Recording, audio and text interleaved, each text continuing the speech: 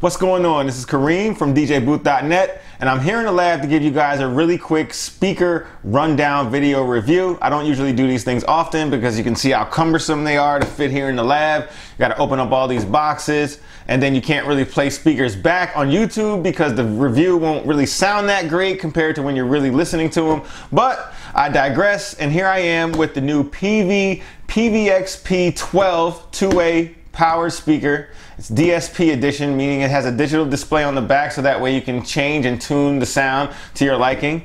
And I also have the PVXP sub 15-inch subwoofer here as well. They make a great stack of a pair together. This is the PVXP lineup, meaning it's not the top of the range of the PV line, it's not the bottom of the range of the PV lineups, but the PVXP is right in the middle, and it comes in a middle type price point and also a middle style performance bracket as well. So we're gonna take a deep dive into both of these bad boys and just see how good they are and if they can help you out in your DJ or studio use expeditions.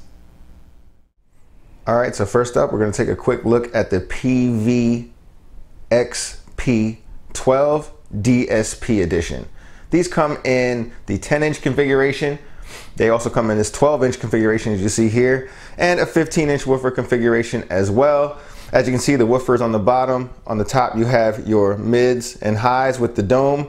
And at the bottom, you see you have bass ports front facing, so that way you can put this next to a wall without having any issues with your bass ports. There's handles on both sides and also on the top as well.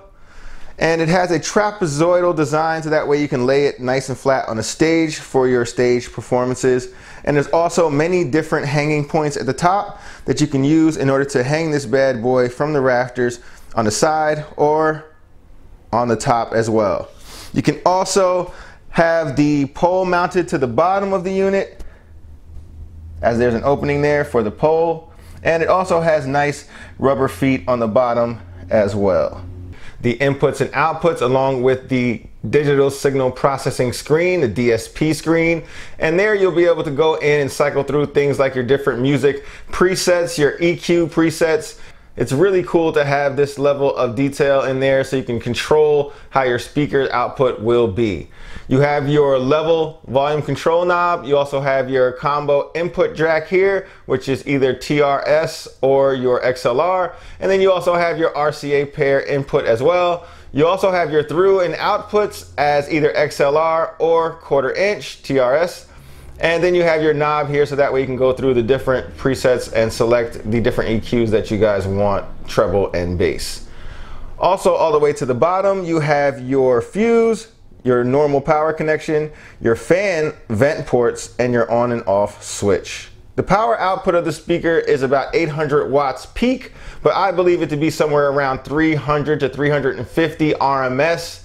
I couldn't find the actual information anywhere, but that's what I believe it to be after my experience with using speakers before. So not the best, right in that middle band of speaker amperage, but it does the job well. During our use of this whole setup with the subwoofer and with the actual speaker, we had pretty good performance. We didn't have any hiccups, we didn't have any dropouts. We played this at high volumes of 70% or higher for more than 4 hours straight with no issues whatsoever.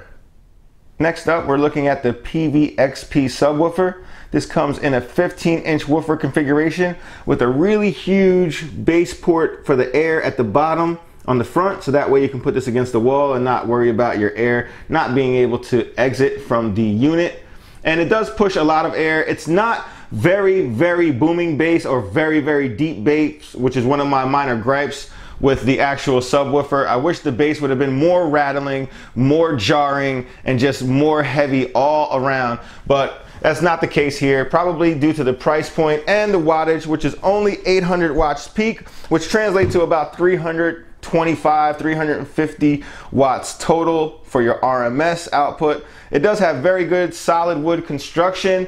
It also has a nice port on the top, so that way you can screw in the supplied pole very easily, so you can add your 12-inch speakers to the top. very, very solid pole that comes with it. It's all metal and it just feels really, really sturdy. And after we had the stack all put together, it really, really felt like it was going to last and like it was meant to be there, and that this would not fall over during a gig or performance.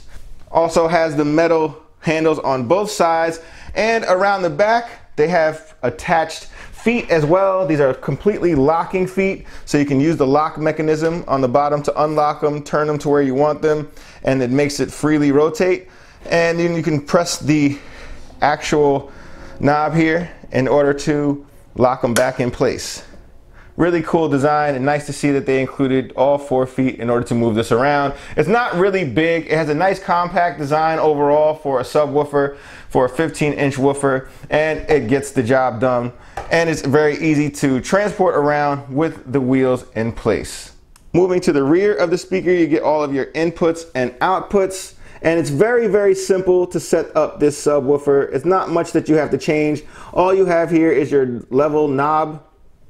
You also have a knob for your crossover, so you can eliminate the highs and the lows and make it bounce where you want it to. And then you have a Cosmos C Bates enhanced knob, and this gives you a little bit more enhancement, lets you get a little bit more vibrancy to your bass.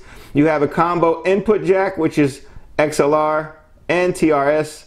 Then you have your high pass outputs to get back to your other speakers, and these are XLR. And then you have your through full range output as well, which is also XLR. You have a nice big fan on the back, again 800 watts max power output from the amp. And all the way on the bottom you have your fuse, you also have your switch, and then you have your power connector as well. So in conclusion, the new Peavey PVXP lineup is a great choice for those intermediate level DJs, those intermediate or small to medium size builds that you guys got going on around there, different gigs that are about small to medium size, 100 to 150 people max. You're gonna probably need 2 stacks of these, meaning you're gonna need 2 15-inch PVXP subwoofers and probably 2 12s as well to go along with it. The 2-way enclosure, the PVXP12 or the 12 DSP as we just demoed for you guys.